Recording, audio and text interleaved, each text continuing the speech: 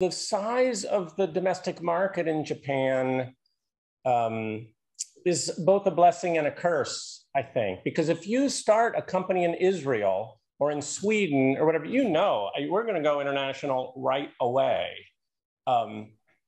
Whereas in Japan, there's enough runway. And then I think for some companies, and thankfully, this is not true for all of our portfolio companies, but for some companies, they're just kind of bumping up against the limit of that. Like, it's so different, like going overseas, and maybe they don't have a staff that has the language abilities. And I think it might be a bigger hurdle for some Japanese companies than it is for some companies located elsewhere in the world.